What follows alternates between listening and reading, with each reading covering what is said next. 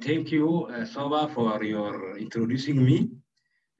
Just today, I will introduce you about the implementation of One Health surveillance and the response in Somali region.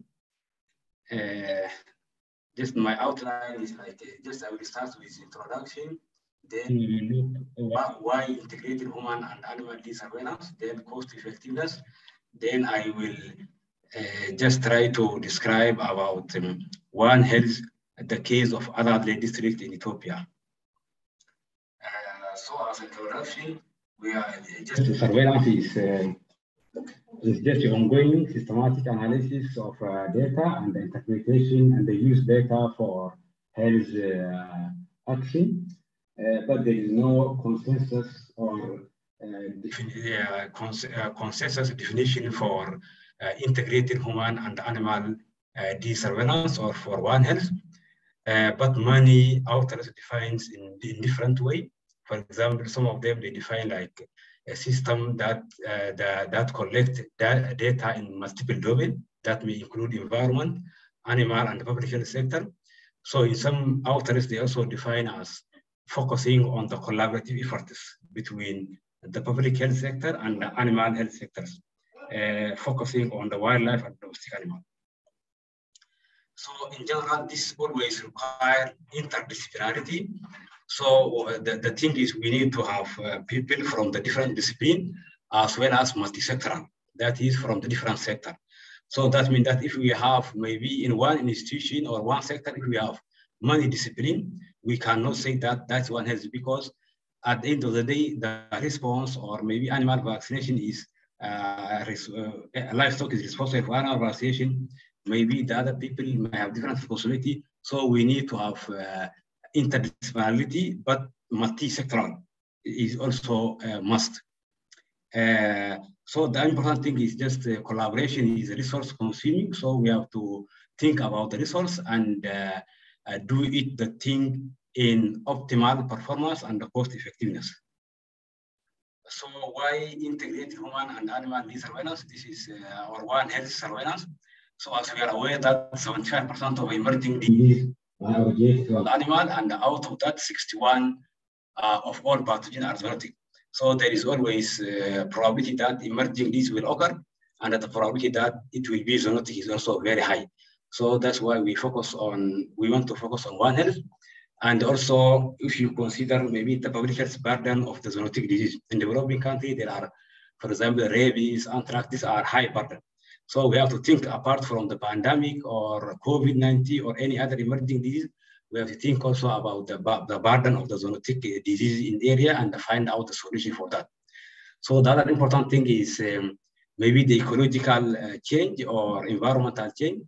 Because of this, maybe the people are going or close contact into the inhabitant of the wildlife, and that there is possibility of the sharing pathogen between wildlife and maybe human being, or maybe the pathogen may transfer to the wildlife, then to the domestic animal, then to come to the human. So climate change is one of the important things that make us to think about the One Health. And the lesson learned from the previous disease, we are aware of that, the economic cause of the COVID-19, SARS, and the MERS. So for this one, when we are talking about the emerging disease or zoonotic disease, surveillance is the core, always. For prevention and control, surveillance is the core. And many organizations like the WHO, OIE, FAO, all recommended One Health surveillance or One Health approach, just to address the challenge that can be arise between human, animal, and the environment interface. So, and there is also that One Health believed to be efficient and the cost effectiveness.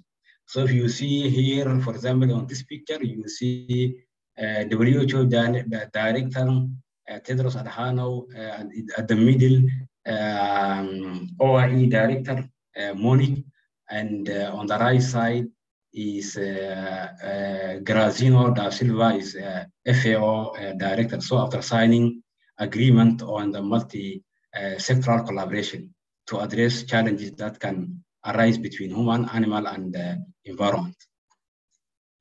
So the other important thing is cost effectiveness. We have to think about the cost.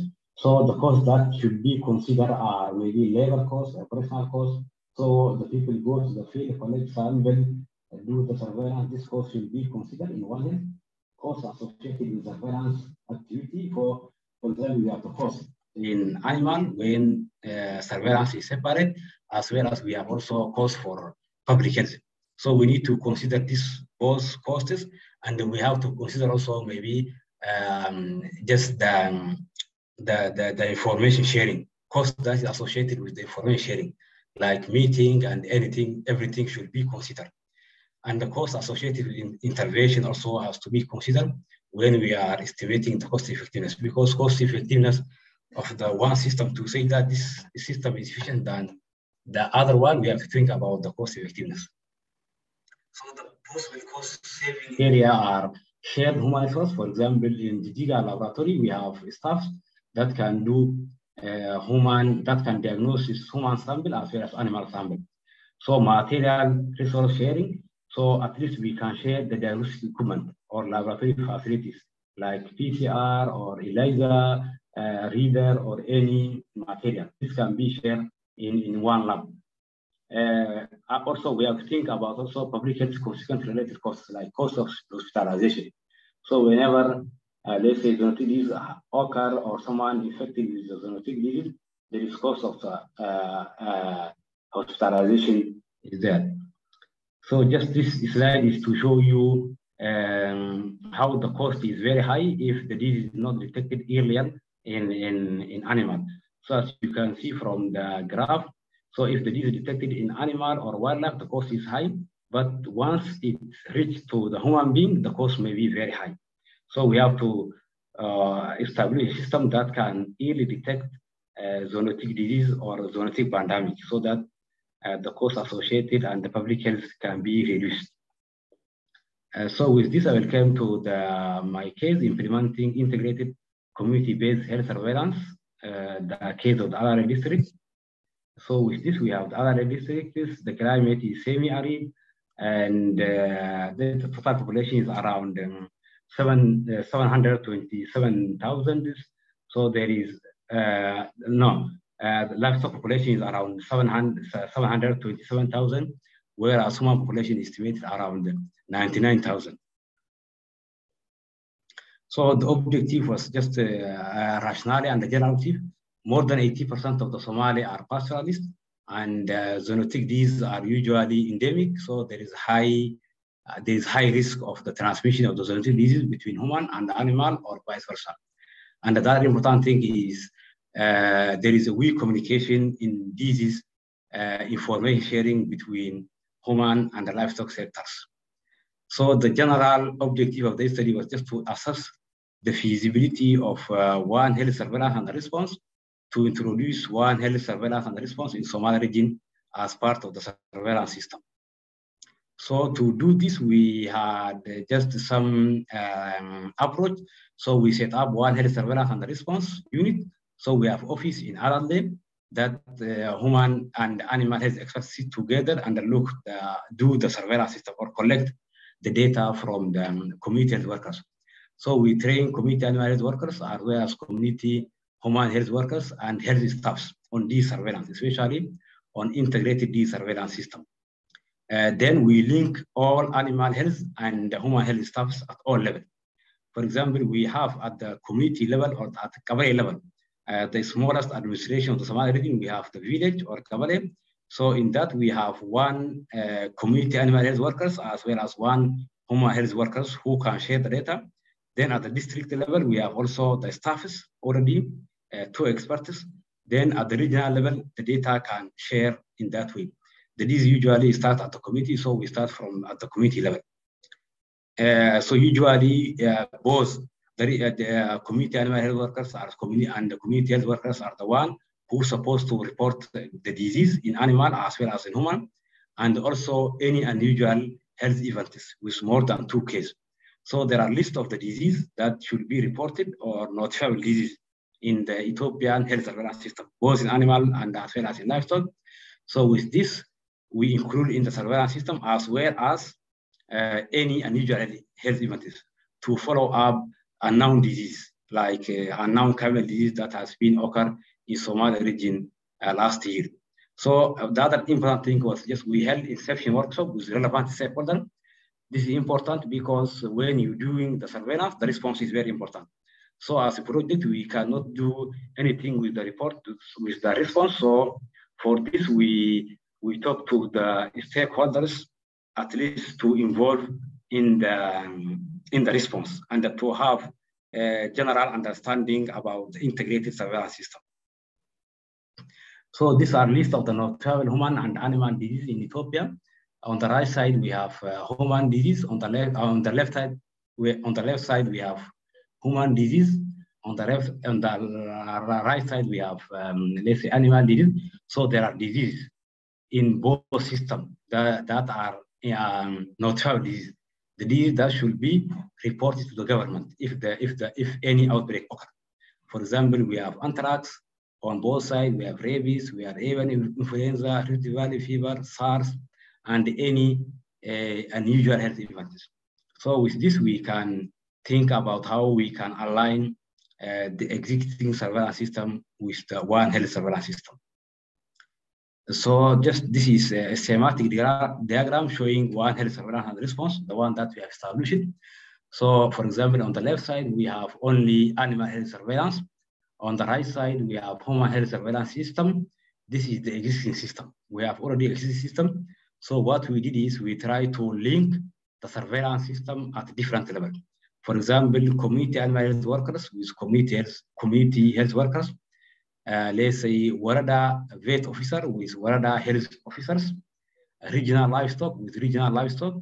So federal, Ministry of Federal with Ministry of Federal. So the report is start from the lower or from the ground, from the community, then go up to the higher jurisdiction level. So what we did is just linking both systems. We didn't create any parallel system.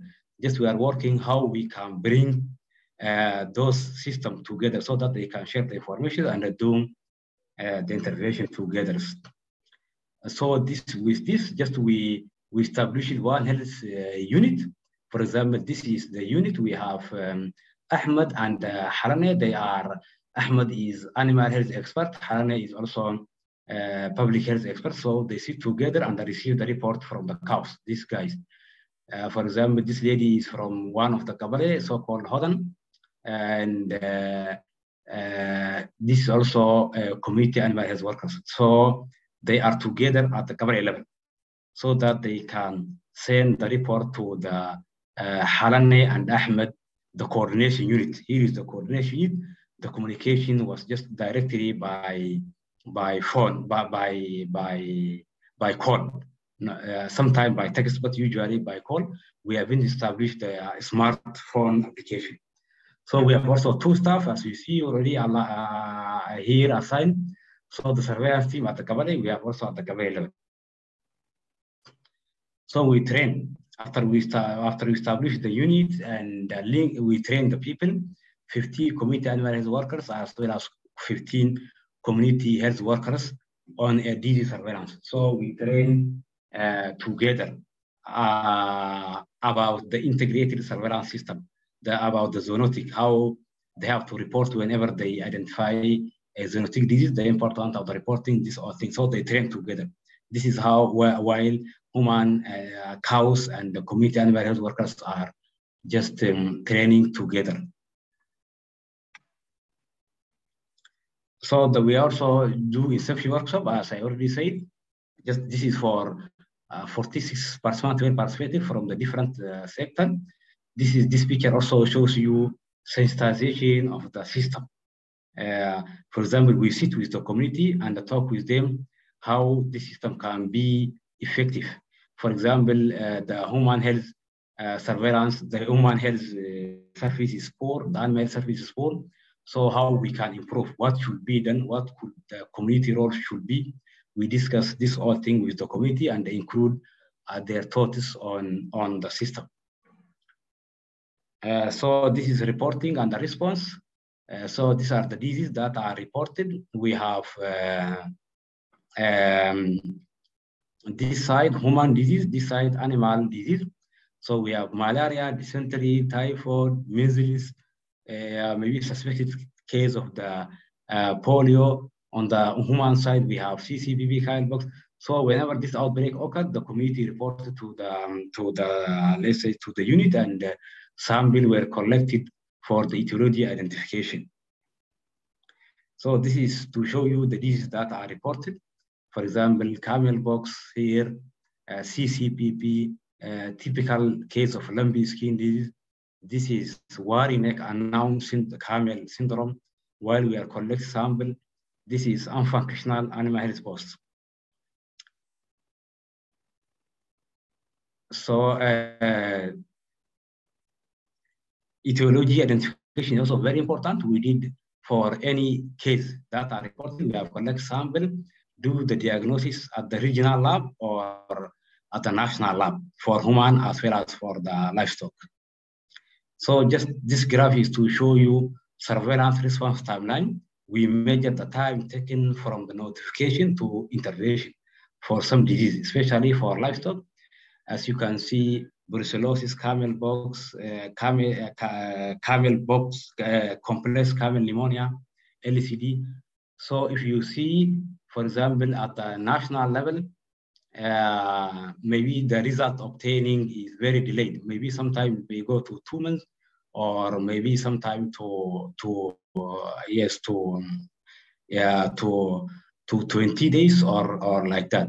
And if you see the intervention, for example, for sheep and goat pox, after the disease occurred, 3 months later, after 3 months later, the intervention was initiated. So this means that after the thing become history. So this is also one of the big challenges. So one of the big challenges that we have seen is just delay response. But if the diagnosis takes place at the regional level, still the time is a little bit shorter, 2 days or 3 days. But the challenge is at the regional level, the diagnosis capacity is somehow very low. That's why we were sending the sample to the national lab. So just to, since the animal health as well as human health services are poor, we talk to the community and find out the solution for this. So with the community, we just agree to introduce community emergency fund as well as cow service. So whenever there is an outbreak, they send a report as well as they do the intervention. For example, through the community emergency fund, they try to manage, let's say, ambulance services. So they have saving and credit system, so-called Hagbad. With that, the people agree that to contribute 15 or $1 per household. So with this household, they collect money among them. So whenever there is an outbreak or some, let's say, emergency case, they can organize the ambulance services. So with this, we try to at least maintain, try to deal with certain emergencies. The other important thing is cow services. For example, we gave them the drug for free, and it was cost recovery mechanism. So the cows, they will treat, and the household or the pastorals should pay. So that in this way, the service will be sustainable. For example, if you see the cow service, they treated 56,000. We have the beneficiaries of the emergency fund is around 676 households. Livestock vaccination for, let's say, for sheep and goat pox, LCD, where took place. And for example, following measles outbreak, 40,000 children were vaccinated. So we also held awareness creation regarding these like TB, Rift Valley fever, brucellosis, and non-communicable diseases, and many others. So this is just to show you that the services. For example, this is during the beginning of the project. So after 1 year, half year. So this guy, Osman, is we gave them a starter kit. Then later on, after 1 year, he maintained the drug and he keep giving the service. This is part of the sustainability. So we have here cows treating the animal. We have here community health workers doing awareness creation, measles vaccination. Here we have vaccination against sheep and goat pox. So this is just to show you the Jigjiga One Health Laboratory inauguration ceremony. This is the only lab that may be doing COVID-19. So it's inaugurated by the president of the Somali region at the middle and the acting president of the Jigjiga University.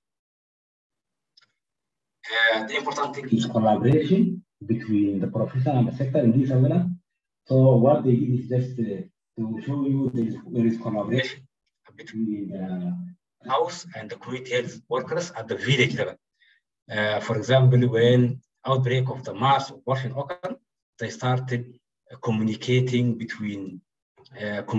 about the disease at the Kawaya level, so that if maybe the case could be Rift Valley fever, so the people are aware of that and that they will not get infected. This is what we did. The other important thing is, for example, we have the data. So data were collected, shared, and analyzed at all levels. So whenever the data is maybe analyzed and shared to the districts as well as to the regional government, depending on the nature of the disease. So just this is to show you when Rift Valley fever or brucellosis occur, the people usually try to communicate at the district level and they try to do awareness creation, so the disease will not transmitted to the public. But the important thing is just most of the people, they are, we have the, let's say, both disease. We have diseases that are under the list of the notifiable disease, but the health professionals of both, they were not aware of that. So the challenges and opportunity. So the number one challenge, as I already mentioned, was delayed diagnosis and response. Is number one challenge. Poor human and animal health service. So, for example, we are talking about the collaboration, but the challenge is if the animal health service is poor, human animal health is also poor. It's difficult again to be very effective, to have robust, let's say, integration between the sectors. So the other challenge is silos, funding silos, and the cross-communication silos, lack of institutionalization. The other important challenge was political willingness, so commitment of higher authorities is also very important. There are also many things, like for example, technical barrier, standardization and harmonization of data collection, analysis, ethics of the data. There are many challenges that we need to deal with it. But this is something which is new and something that we learning through process and time. So that we have also opportunities. For example, as I already mentioned, the WHO, OIE, and FAO, they encourage multi-sector collaboration. So all member countries, they can get a fund from or WHO or OIE for One Health implementation. And we have also, because of this, we have now a lot of projects. VSF, JOHI, these are based on the recommendation of the OIE or international organizations. So we have the existing system of human and animal surveillance on ground. So we want to bring this together. That's what we need. So as Ethiopian government, we have One Health strategic document, which is already approved, I think, or on the draft. So which just describe maybe the role and the responsibility of each sector, what should be done at the district level or at the federal level. These all are there, how fund can be mobilized. So we have already the strategy. We have also memorandum of understanding between relevant sectors like environment, public health, as well as animal health. So we have also One Health training programs. So there are, at the Jigjiga University, we have One Health master education curriculum. So the graduate may contribute to the policy development, maybe standardization of the data collection or doing further researches on One Health. So we have a lot of opportunities. So conclusion, so we observe that operationalization of One Health surveillance and response is somehow feasible. the use of the existing system, the presence of one health unit, the network between health staff, engaging the community, the presence of one health task force, this all contribute to the success of one health surveillance and response. Always political commitment is very important, and we have to also demonstrate cost effectiveness of the system. So one health surveillance should be faster in the early detection, efficient in disease control, and lead to cost saving. So in that way, we can at least convince the politician. So there are also traditional barriers between sector and the silos. This should be avoided. Thank you very much.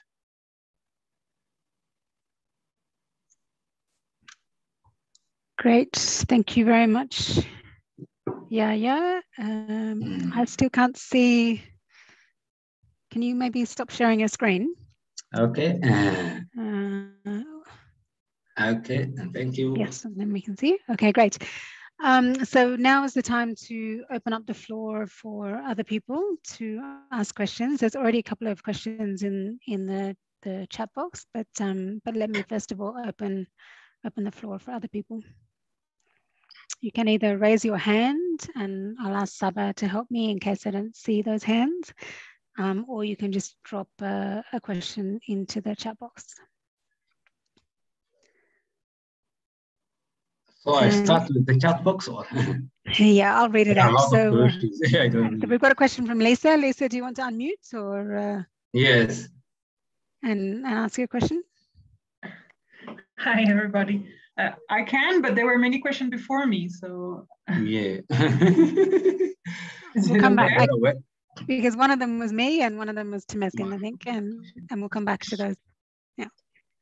Okay, so yes, thank you very much, Yahya, for really, I found this presentation very, very good, very clear, and really the presentation and the work you've done, I found it really wonderful and a great example of One Health approach. So really, I was very impressed. I have so many questions, but what I was asking there is, you mentioned cost effectiveness at the end. Yes. Do you measure it, or do you have a plan to measure it quantitatively? Yes, we have. Yeah, I think we have a plan to measure, but we haven't yet measured it. But we are planning to measure the cost effectiveness. Okay, and how would you approach? Probably the cost is easy, but the efficiency, how would you measure that? So I think this is somehow very challenging. Number one, what we would like to do is there is surveillance. So for example, whenever outbreak occurs, usually the public health, they do surveillance or outbreak investigation. Similarly, livestock also, they do outbreak investigation. So whenever there is a zoonotic disease, if for example, the public health go alone to the site and the human, let's say animal health also go along to the site, there is cost difference. So we want to see what is the cost sharing, what is the cost of doing outbreak, for example, zoonotic disease by separate sectors, and what is the cost when they do the activity jointly. The other important that we need to measure is, let's say, the facilities. For example, we can share, let's say, the lab, or maybe offices and equipment that we can share. But there are, I believe that there are maybe a lot of questions, but at the time being, what we are thinking is on operational costs as well as at the facility level. But the challenge is we cannot have a record for let's say, what do you call cost of hospitalization because of the consequence of the zoonotic disease. So that is our public health exact impact is somehow challenging. So we are still thinking on that, but at the moment we want to measure these things. Okay, yeah, thank you. And my second question was about, since you have such a great case study in this district, yes, what would be the plan to scale it up into other districts, maybe around the region or the country? Is there any experience? Yeah, thank you very much. This is also a very good question. The plan is just to scale up at least to additional 2 districts. So as soon as we have already started that one, so we'll see how the implementation will be. Just we have also at AHRI level, we have consultants, policy consultants who are working on the policy issues. So we want to present our work or the finding to the higher authorities, so that this can be scaled up to the whole region. Yes, thank you. Thank you. Okay. Thanks, Lisa. And just to make it clear, I'm holding off on my question and to Meskin because we're both part of the HEAL project. So I want to prioritize the other people on the call. So I'll put it over to Farah next. Would you like to unmute and turn your video on and ask your question? Yeah, thank you very much, everyone. Thank you, Dr. Yahya, for the nice presentation, and congratulations for the nice work you are doing in the region. I think that's what the university means, just contributing to the community. Well, I have 2 questions for you. The first one is the data collection kind of digitalized, or how do you collect the data? Is it digital form or is kind of manual? That's my first question. My second question is related to sustainability, and is it the university who is doing all this work from the Kabale level to the regional level? Is it the university that's coordinating this kind of this surveillance system, or it is the government only? If it is the university who is handling the work, when maybe the project ends, what is your plan, and how the government can own the project in the future, so they can scale up, as Lisa said. Thank you very much. Thank you very much, Farah. Where are you, Farah? From Somalia? Yeah, I'm currently based at the University of Liverpool. I'm studying there, but I'm from Somalia. Okay, thank you very much. Thank you, Farah. Thank you. I think these are very good questions about the data collection. Just the data we are using just direct call. So the system is direct call, and the people at the coordination unit, they record the cases. So it is direct call, but we want to upgrade to app or applications. So this is the plan, but at the moment it is direct call. The other is sustainability, also one of the very important issues that we have to think about it. Our role is just the coordination. For example, the people at the district level, the people at the Gabriel level, at the village level, all are from the government. They are just part of their normal job. We are not paying them anything. Just we train them and tell them how to do the surveillance. So in this way, still somehow our role is just coordination. So collecting data, and the system is there, so they can share to the district or as well as to the regional level. But still, as you said, always the sustainability is a question. So we will see together, and just we try to make also, let's say, the response is very important. For example, if there is a disease, the cows, the community health workers, they should treat the animal. So we provide them a starter kit. So we try to introduce cost recovery mechanism so that the system can be still sustained. But for the future, this is something that we have to think about it, as you already said. Thank you. Thank you very much. Thank you, Mara. Thank you. And I might try to connect the two of you after after this meeting. Farah is one of our Horn Fellows, and I think you would have a lot to talk about between the two of you. Okay, so I will now turn it over to Temesgen, who had a comment or a question about how it links yes, to the... I can see. Yes, you can see? Yeah. I can see. Temesgen, Okay, do you want to just clarify? Are you still there, Temesgen? Yeah, Shivan. Go ahead. How are you, Shivan? Well, thank you. Go ahead. Yeah, thank you. Thank you very much. Yeah, I think it's an excellent presentation, and more importantly, with practical operationalizations at lower level, especially. My point is about its practicality around collaboration and integration. Is you have also mentioned is the challenge section. The challenge is there.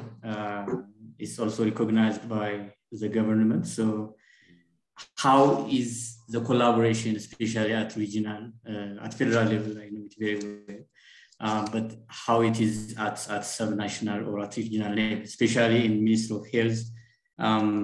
There is a system of HMIS, which is Health Management Information System. I think that's a good platform. So how can you integrate with that system? Because it's lined up from health center through to Federal Ministry of Health, which is very interlinked, and it's advances for the last 10 years. So is there any linkage with the system? This is one. The second one is the cost recovery system. I think is also would be another challenge. We have similar intervention, and we would be also learning more on this because there is community-based insurance and maybe cost recovery. So how do you approach, and how is really practical during the intervention? Because I assume that it would be very challenging, and I would like to learn more, because this is something we have to learn for here, and maybe working around that. And we may have also even a follow-up engagement on how we learn each other and how we integrate each other. But maybe for now, I would like to hear more on those two issues. Thank you very much. Thank you very much, Temesgen. I think these are also very good question and important thing. Something that we have to think about it. It is just as you already mentioned, maybe surveillance has a different level.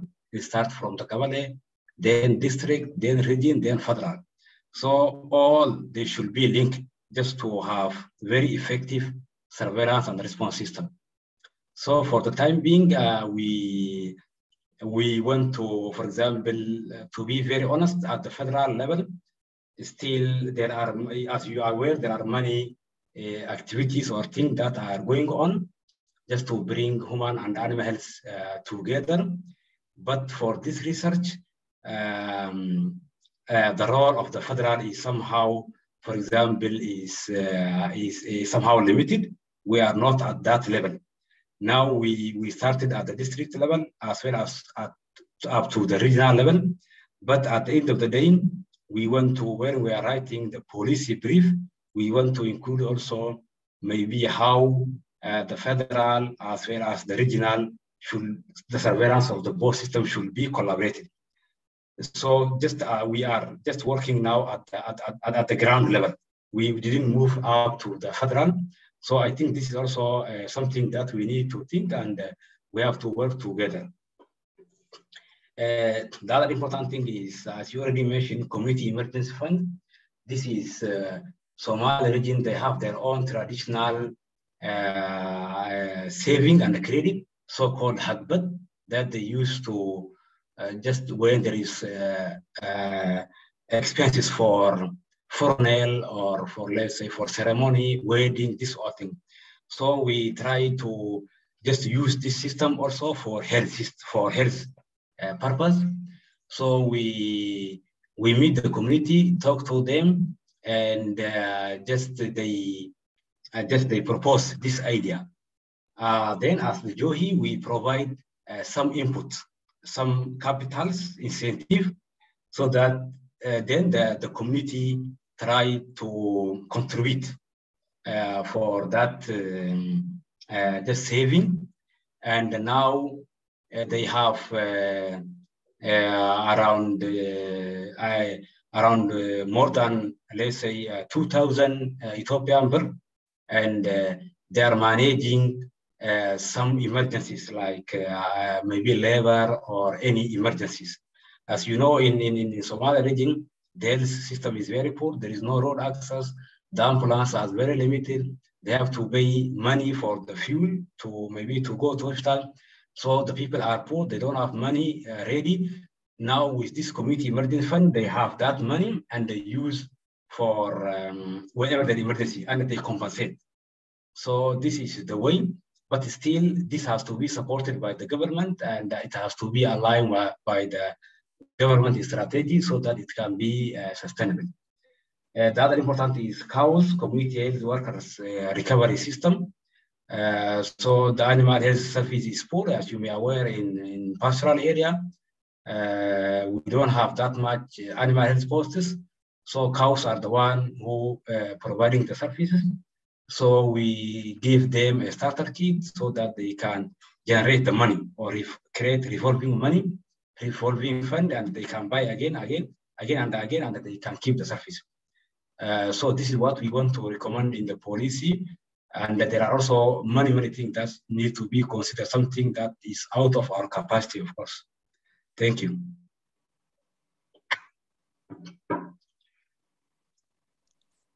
Temesgen, did you want to reply, or that's okay? Yeah, Shima, that's fine. Thank you so much. Okay, thank you. I don't see any other hands up or comments in the box.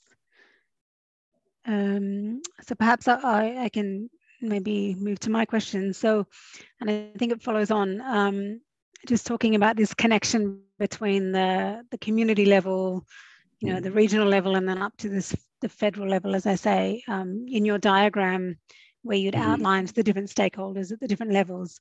What was missing in that diagram was the technical working groups, which are the ones that are, which are at the federal level, the integrated groups for, you know, initiating response in an integrated way. So trying to figure out how they fit in, and the lines of communication to those groups would also be of value, because I'm not sure that they sit exactly under the ministries, you know. So the other question, and perhaps sort of flowing from that, is, and you pointed to this a few times, is around the delay, right? The delays in reporting. And I wanted to understand from your perspective, what do you think are the causes for those delays? You mentioned a 3-month delay in the figure that you pointed to, and I've sat in, you know, the anthrax technical working group meetings where they've talked about this delay as well. So I'd just like to understand more from your perspective, what do you perceive as the reasons for that delay? And what kind of interventions might you consider to address it? Okay, thank you very much. So Baha, your name is somehow difficult. Okay. So I think these are also very important, good question, and important thing that we need to think about them. For example, we have to fit somewhere technical working group level. We are, as you already saying, we have also a steering committee. Steering committee is somehow higher than the technical working group level. Now we are establishing at the regional level this technical working group. Already we have the One Health steering committee at the regional level, as well as at the federal level. So we need to fit also somewhere the technical group. So I have to think about that. But at the moment, just the collaboration is at the office level between the offices or the sectors. So we have to go down also to the technical working group so that they can contribute. The other important question is about the delay diagnosis. This is related with the, let's say, poor animal as well as human health services in Somali region. it is related with the diagnostic capacity. So this is very challenging. We don't have the facility. For example, Adadle, the district that we conducted the surveillance is 600 kilometers away from the Jigjiga, the capital city of the Somali. Then from Addis, maybe more than 1,200 kilometers. This is very far. And just we are submitting the sample from Adadle, let's say, to the national lab. So the national lab is very busy. They have a lot of work. The many samples coming from the different regions. So that's why usually the diagnosis is late. But the plan is we want now to make fully functional. Then we have Jigjiga One Health Initiative Laboratory. So we want to make fully functional that lab so that the diagnosis can be done, especially for emergency diseases. It can be done at the Jigjiga, so that the etiology maybe the delay, we can improve at least the delays. Thank you. On mute. And I can see Mikol also asked a quick question in there as well around the distinction between the health extension workers and the community health volunteers. Okay, yes. Okay, health extension workers are already employed by the government and they are paid. But the community health workers are their volunteers.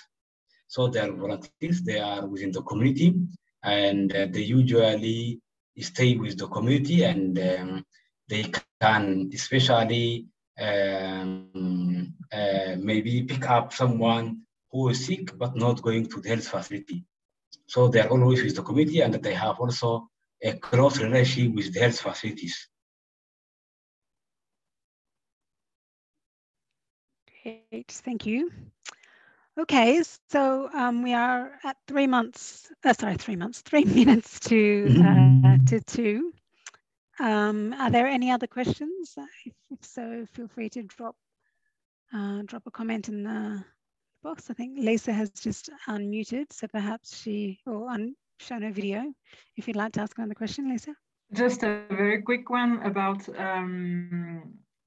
you showed this office with the human and the animal health worker working together, and that you created that office. Yes. I was just wondering, how does that work practically? Did they have before an office each, and now they both sit in the same office all week long, or do they have a day, I don't know, in the week where they have to meet? How does that work? Okay, they are from the different sector, so they have they had different office before, but now we talk to the authorities at the district level, and we have in the health surveillance system we have focal person, one person who is responsible for the public health surveillance, and also in animal health we have also one focal person who is responsible to coordinate this all activity. So with the authorities, we agree that let us bring these two together and sit together in the same office, so that they are doing their own business or surveillance, but they also collaborating or they exchanging the information. So otherwise, the office, everything is by the district, not from us. We haven't rent office or anything. But we provide them some incentives for the extra activities for the people who are in the office. Thank you.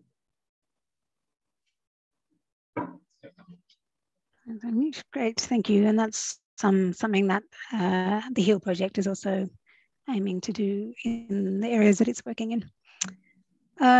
Okay, so I don't think there's any further comments. So with that, we will thank you very much, Yahya, for providing your inputs. And we look forward to ongoing engagements through the HEAL project with Johi. Thank you. As we discussed last week, we'll hopefully be paying a visit out there in the next couple of months with Jakob. Thank you. Okay, thanks very much, everyone. Okay, thank you very much. Thank you.